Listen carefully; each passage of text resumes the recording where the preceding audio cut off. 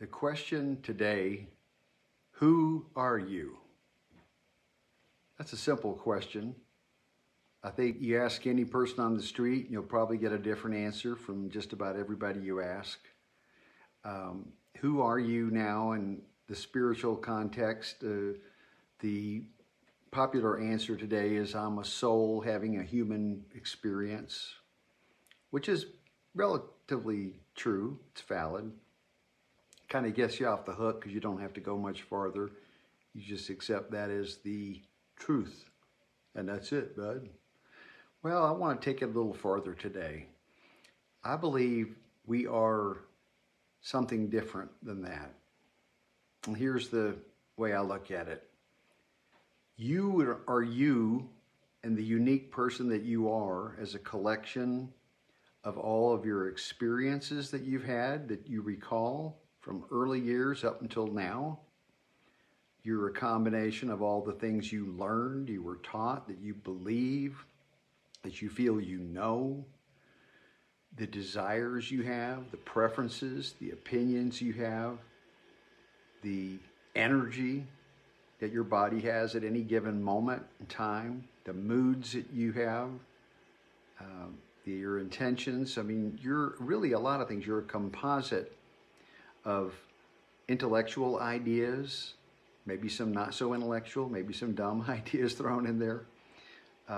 Impulses, for sure, compulsions. But what does it all add up to? I think what it adds up to is we're a collection, not just of our thoughts or our feelings, but of our memories. You get down to the rudimentary, basic level, we are our memories, aren't we? If we don't have memories, then who are we? Classic example, people with dementia, Alzheimer's patients. I have a few peers right now that have Alzheimer's. They don't remember very much. And anything they do take into their mind, their consciousness, they forget right away. So then they become a blank slate, literally. They're still a physical human being. They're flesh and blood. They have nerves, muscles, tissue, all that. Atoms, molecules. But without your memory, you're not very much, are you? I don't think any of us are. And let's look at it this way. Scientists, if you believe scientists, and I guess there is still science to be believed, scientists tell us that at any given point in our life, our total memory recall of our life to this point is about 1% of our life. We remember roughly 1% with some relative degree of accuracy. Now, scientists also, psychologists that is, point out that about half of what we remember is inaccurate, largely inaccurate sometimes. We tend to embellish our lives and remember things in a whole new way that generally makes us look better, sound better, feel better about ourselves. So our memories are not precisely accurate, certainly not like your smartphone or your computer when you bring up some data that was stored in there a long time ago. The memory in that computer, unless it's defective or the software is defective, it's generally pretty precise.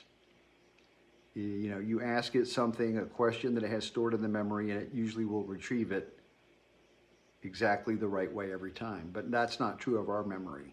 So now we're basing this 1% of our life that we remember, that's about half right, and that's the combination and culmination of who we are.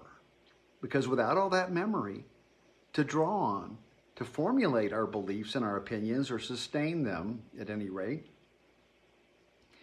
to have attitudes and desires and opinions and all of that, we have to rely on our memories, right? And that's why the Alzheimer patients just, they can't really do much for themselves. They can't even remember how to brush their teeth or wipe their butt. How to chew sometimes. I mean, you have to reteach them all the time because they don't have any memory. So we're kind of useless as a human being, as an organism, if we don't have memory.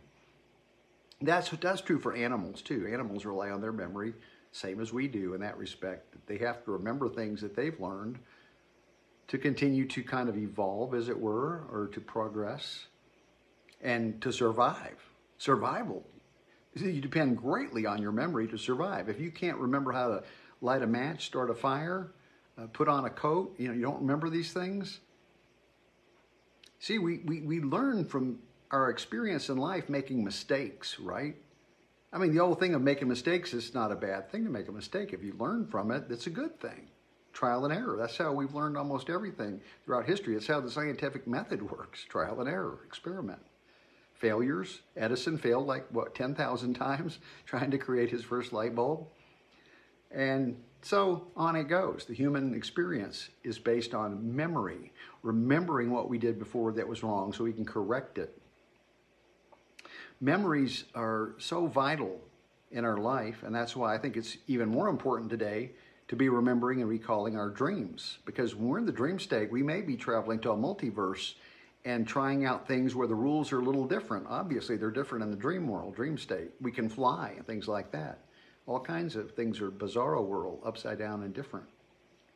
And we can bring back the experience we had in the dream and then look at it and shape it in a more symbolic way, because this is our emotional brain that's dreaming, really. They're dreaming in an emotional state.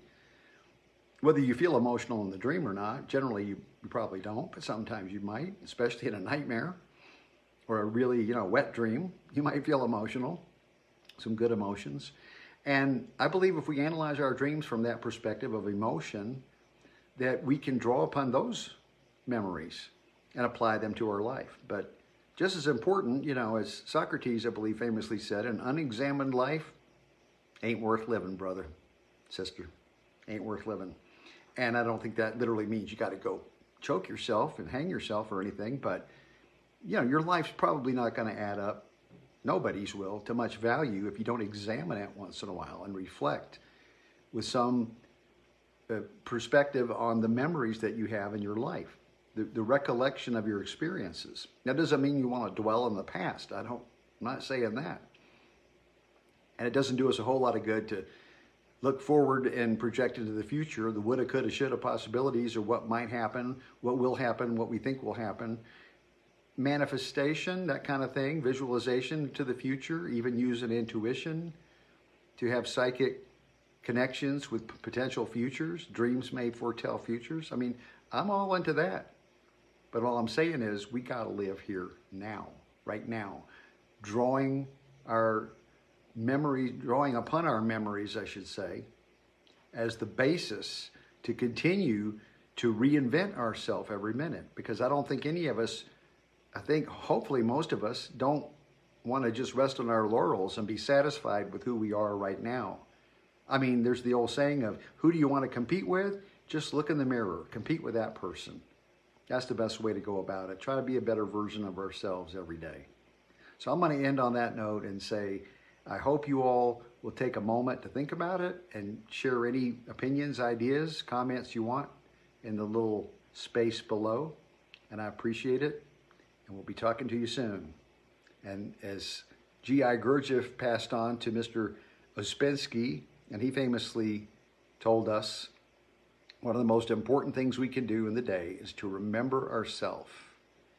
Remember ourselves. Have self-awareness of our experience in this moment, right here, right now.